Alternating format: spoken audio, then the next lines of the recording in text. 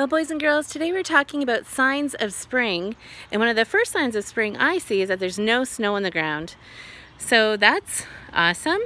And now I'm in my neighbor's garden, and my neighbor has some really beautiful flowers coming out. And over here too, these are snowdrops. Do you have any flowers in your garden? And guess what?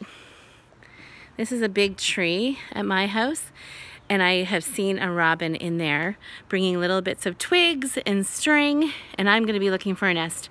I'll let you know if I find one. What signs of spring are around your place?